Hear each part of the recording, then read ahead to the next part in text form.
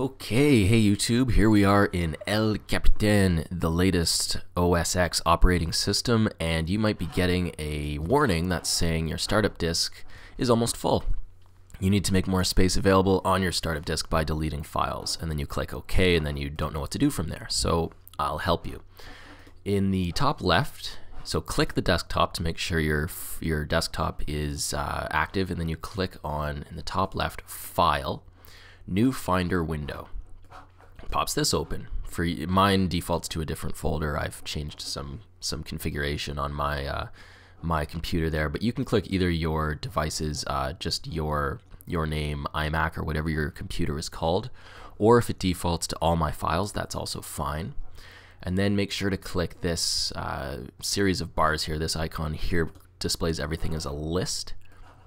And then to get this view that I have, which displays size, you want to go to View, Show View Options, and make sure Size is selected.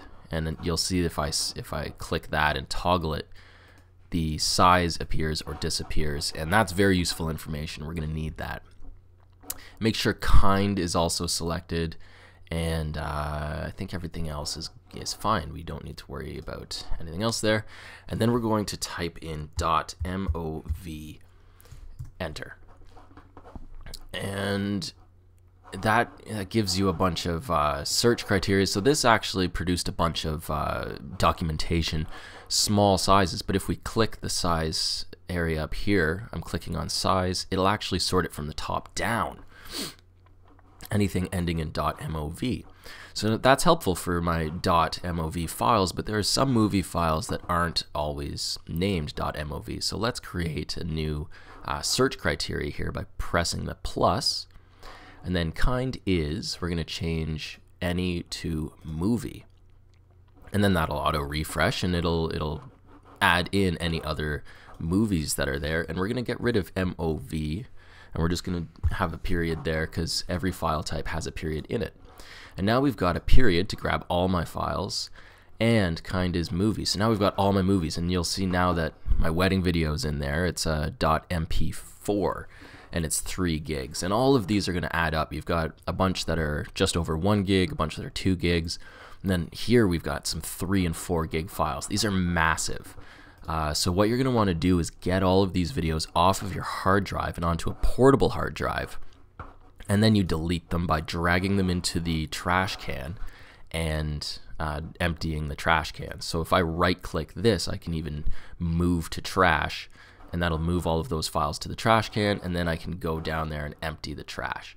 So that will free up some hard drive space on your computer, and it will it'll reduce that warning, it'll get rid of that warning altogether. And then if you want to confirm that you've freed up your space, you can go to About This Mac in the top left by clicking the Apple icon, and then About This Mac. And then you click on, I believe, Storage, and it will show you that I've got several hard drives plugged in here that I bought from Factory Direct, and this one's, the Time Machine, is almost full, but my portable hard drive here with 750 gigs, I put a lot of my movies on there, and you can see that that keeps a lot of empty space on my actual Macintosh hard drive here. And from the reading that I've done, you want to have it so that there's always 80% of your hard drive space is free.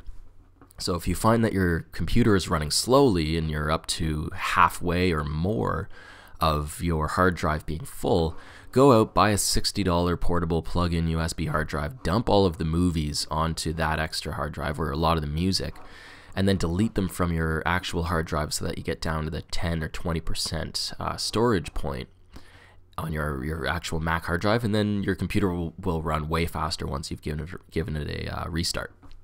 So hopefully this helps you get rid of this warning of your startup disk is almost full, and if it did, please remember to like my video and subscribe. Thank you very much. Bye.